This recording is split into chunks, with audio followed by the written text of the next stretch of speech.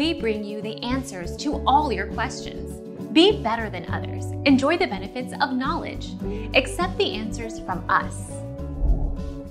Annie's Titan transformation was her main weapon. If indeed she was the female Titan, she wouldn't want to go underground because that would put her at a huge disadvantage. She wouldn't be able to properly transform in such a small space. Our mission is to provide accurate answers. We think without knowledge, it is impossible to live a balanced life.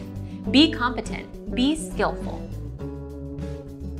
Thank you for watching. Don't forget to subscribe and hit the bell notification.